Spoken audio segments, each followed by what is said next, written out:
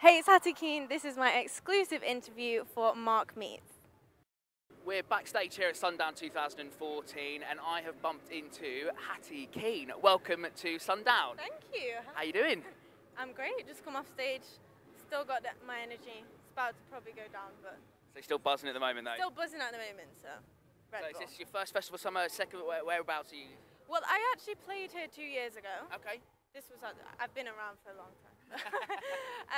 Right, like at the beginning, and I opened it, and obviously it's getting bigger and bigger each year, so I'm like super excited that I'm here again. And yeah, no, I love it here. It's amazing. You got the northern accent, so you've obviously come a long way today then. Actually, I haven't. I came from Essex today, Oh, that's but not too bad. my accent is. Have a guess. What do you think? I'm going Manchester. Manchester. See, I'm a good accent. So now we're here. We've got to talk about the outfit. So where's the inspiration for this come from? Well, when I'm on stage, like I'm a character. I want to be a diva. I need to move around, be sexy as well. And catsuit is always what I want to wear. It's like you can do everything in it, and it still looks good. And what happened was, you're gonna laugh now. I have like a lot of brand partners, a lot of people that supply me with clothes, but no one had a catsuit. And I was like, do you know what?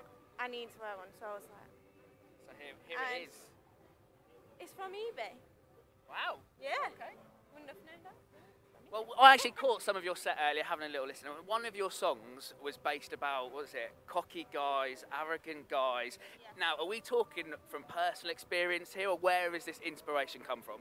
Well, yeah, a little bit. I mean, like, I don't really, when I go out, I just want to... Hang on a second. Am I looking good? I'm looking good. Hang on. Yeah. Oh, sorry. Go. Didn't mean to interrupt you there. Sorry, carry on. When I go out, sometimes you just want to like dance with your friends.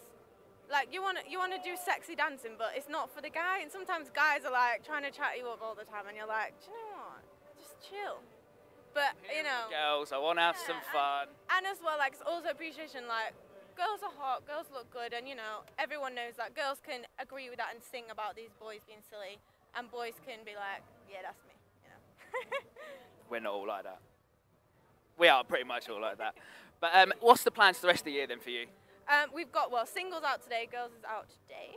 And then we're focusing on the next track. I know it seems soon, but girls was pretty much to keep my hungry fans satisfied. And the next one's one we're going to put the big push behind. It's called Pull It, Push It. We recorded it in LA.